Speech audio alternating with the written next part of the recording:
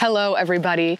If you followed along with me for some time, you know that the focus in my Ohio garden is primarily on edible plants, so vegetables, herbs, and some fruit. But many of you have noticed and asked about all of the various flowers that I have planted amongst my vegetables. One of the most common questions I get is about companion planting, as in, am I intentional with my different vegetable and flower pairings because of some beneficial mutual relationship between the plants?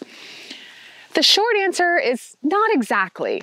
I don't companion plant in a strict tomatoes love carrots or roses love garlic, if you're familiar with those books, type of fashion. I've not been particularly deliberate with my plantings, and I actually prefer the term intercropping or crop confusion to better explain what I'm trying to achieve in my gardens. But ultimately, it does boil down to the fact that having more diversity in the garden, whether you call that companion planting or not, has many, many benefits.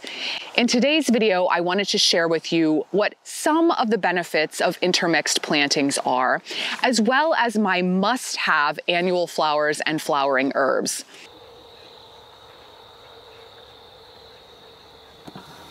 Interplanting with plants of different species can actually mask the odor or volatile chemicals given off by an insect's preferred host plant. Now note that this is a little bit different than the common belief that simply planting stinky or extremely fragrant plants around your garden will repel insects. It's more likely that plants with strong fragrances or odors kind of help disguise, in a way, the volatile chemicals that that host plant might give off, making it more difficult for an insect to find the plants that they want to eat or lay eggs on. Some insects also rely on visual cues to identify host plants.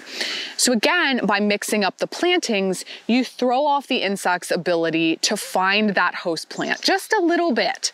Interplanting flowers and vegetables and herbs also helps to attract predatory and parasitic insects, which are more than happy to help me in my fight against the bad bugs in my garden.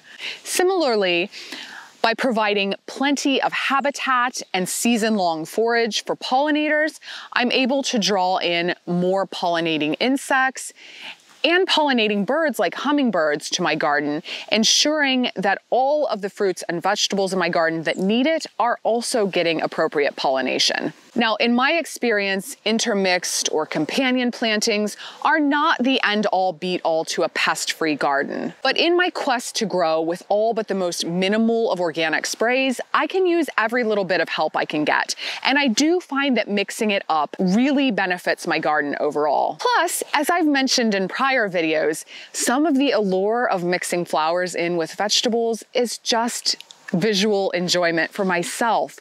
I find the garden so much more enjoyable with a plentiful mix of different plants and flowers and vegetables and herbs than I do with just sterile monocrop rows of veggies. And speaking of enjoying the garden, I wanted to take a minute to thank the sponsor of today's video, Shaker and Spoon. Shaker and Spoon is a monthly cocktail subscription box. Each month they send a new box with 3 unique cocktail recipes, as well as all of the gourmet ingredients needed to create up to 12 cocktails. I just provide my favorite liquor. There is something so enjoyable about winding down a day in the garden, enjoying a perfectly crafted drink, and being able to watch the birds and the bees and the butterflies visiting all of the flowers I have planted here. Now be sure to stick around to the end of this video where I'll be sharing which box I received this month, as well as making one of those delicious cocktails. But right now I wanted to share with you specifically my must-have annual flowers and flowering herbs. Now I grow a huge variety in the garden every single year, always trying out new things, but the ones I'm going to mention are things that I have on repeat every single year. And first is calendula, one of my absolute favorite early and late season forage plants for bees and other pollinators. Calendula can also reportedly deter aphids from feeding on collards and draws in a huge number of beneficial insects. Besides being a delightful herb for tea, chamomile can be effective for deterring adult cabbage worm butterflies from laying their eggs on various brassica crops. I had chamomile interplanted with some of my cabbage this spring and did notice less activity on said cabbages, though I've not done a true test to evaluate this yet. Like chamomile, dill can supposedly deter the egg laying of the cabbage white butterflies. Dill, if allowed to flower, is excellent at drawing certain types of predatory insects as well, including parasitic wasp, taconid flies, and lacewings, as well as many native bees. While I love cilantro for its fresh-tasting greens, I always plant extra and allow the plants to bolt. Cilantro blooms, similar to dill blooms, provide nectar to many tiny yet powerful enemies of common garden pests. I grew dwarf lemon cilantro for the first time this past spring, and while it wasn't my favorite for eating, the flower power was amazing. Now, you likely have heard me rave about the benefits of buckwheat as a cover crop, but the blooms alone make buckwheat worth growing. An incredibly valuable insectivorous species, butterflies and bees flock to buckwheat blooms, as do many insect predators. And it comes in pink too if you want a little more of a color punch. Try rose red soba. I always have plenty of holy basil in my garden every year because it readily self-sows. Honeybees and other native bees love to forage on basil. I love the scent. It's a fantastic adaptogenic herb, and interplanting basil with tomatoes has been shown to interfere with the egg laying of the adult tomato and tobacco hornworm moths, whose larvae feed on tomato foliage. In addition to the holy basil, for the flowers specifically, I prefer Siam or Floral Spires lavender. Now, I plant a lot of marigolds, mainly because they're so easy to grow and I love their cherry color. Marigolds are frequently touted as beneficial companions for many crops, but there's not a lot of evidence to back that up. Some types of marigold, including the aptly named nematocidal marigold, may work to control 14 different types of nematodes, including root knot nematode, which is not a pest I deal with here. However, companion planting to achieve nematode control likely won't work. To be effective, nematocidal marigolds should be planted in the same spot that you eventually want to grow your vegetable crop. So used in a manner much like cover crop, they need to be in place for at least 2 months, at the end of which time the marigolds can be removed or tilled into the soil, then followed up with your desired vegetable crop. And this is really only effective for 1 season of control, so this would need to be repeated every season if you have serious issues with nematodes. But back to that masking of the host plant that I mentioned earlier, many types of marigolds are quite fragrant, stinky, depending on who you ask. And like I said, every little bit helps. So I do like to plant marigolds all over the garden just in case they do help to mask some of those volatile chemicals that an insect's preferred host plant is giving off. Now, much like marigolds, I love zinnias because they are so easy and they are so gorgeous. And they're hard to beat for attracting pollinators like butterflies and hummingbirds. Now, I tend to prefer the tall cutting types, but if powdery mildew is a major issue for you, consider Zinnia hagiana.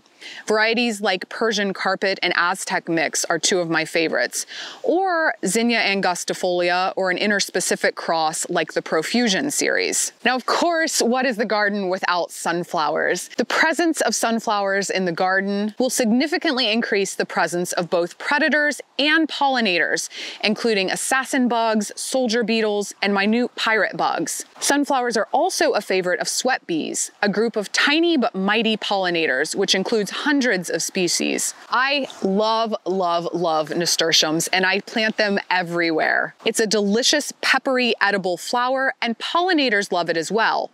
Supposedly, they help deter squash bugs from zucchini. A study by Iowa State University showed a significant decrease in the number of squash bugs on zucchini, which were interplanted with nasturtium, versus those growing by themselves on bare soil. Now, I tend to plant the big sprawling varieties, but in a small space garden, you could opt for some of the more dwarf compact types like Tom Thumb. In addition to being another plant with tasty edible blooms, bumblebees and honeybees alike love borage. Borage also accumulates nutrients from the soil, making it a good green manure. And a few more annuals I wanted to mention that I love for looks and for attracting pollinators to the garden include jasmine-scented nicotiana. Now, I've seen the term intoxicating fragrance thrown around a lot by marketers, but in the case of jasmine-scented nicotiana, it's true. I have not grown an annual flower that emits a more beautiful fragrance than this nicotiana does. These blooms emit their fragrance most heavily as the garden moves into dusk, supporting night pollinators like hawk and hummingbird moths.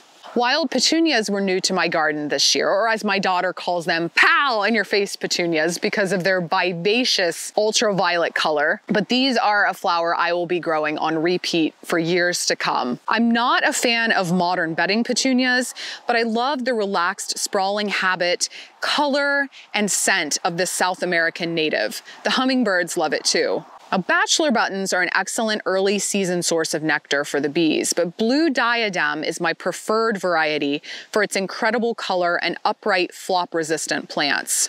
The daisy-like flowers of cosmos attract small native bees who are often much more efficient pollinators for our gardens than honeybees. I love cosmos of all type, but the dwarf sulfur cosmos mix is probably my favorite. I love the brilliant red, gold, and orange colors and the really nice, compact, tidy habit. Now, since my garden is now full of the plants that pollinators and beneficial insects will love, I can kick back and enjoy my shaker and spoon cocktail. Let's head in the house and whip up a drink. Today, I've got the All Eyes on Rye box from Shaker and Spoon. I've got recipe cards for the baklava sour, the Creole sling, and the Homestead Old Fashioned. And check out all of these fun ingredients. This is one of my favorite parts, is digging through these boxes to find all the little treasures packed away. Some baklava syrup, filthy black cherries, winter spice syrup, Vermont maple syrup, cardamom and chicory bitters, black pepper and orange bitters, and orange oil. Oh yes, and the cold brew that I've already started brewing. I really had a hard time deciding which cocktail to go with this time, but I think I'm going with the Creole Sling. Featuring 2 ounces of rye whiskey. I add 1/2 ounce cold brew coffee. This was brewed ahead of time. 1/4 ounce cinnamon and vanilla infused maple syrup, and 3 dashes, not drops, of chicory bitters. Next, I fill the glass with ice and stir until the mixture feels cold. Then I strain into a rocks glass over a large ice cube. And for the finishing touch, spray orange oil over the drink. Now it's time to enjoy. Oh, so good. Now, for those of you that saw the last video featuring Shaker and Spoon, I mentioned that I'm not big on sweet drinks, but the way that these are crafted with just the perfect balance of each of those ingredients, bitter from the coffee and the chicory, sweet from the maple syrup, that slate acidity from the orange, perfectly complements that rye whiskey. The perfect drink for the end of the day in the garden. Now, if you want to try mixing up your cocktail game a bit, give Shaker and Spoon a try. Just use my link in the video description below and use my code Growfully for $20 off your first Shaker and Spoon subscription. And if you enjoyed today's video, please consider subscribing to my channel, Growfully with Jenna. Thanks for watching, and I'll see you next time.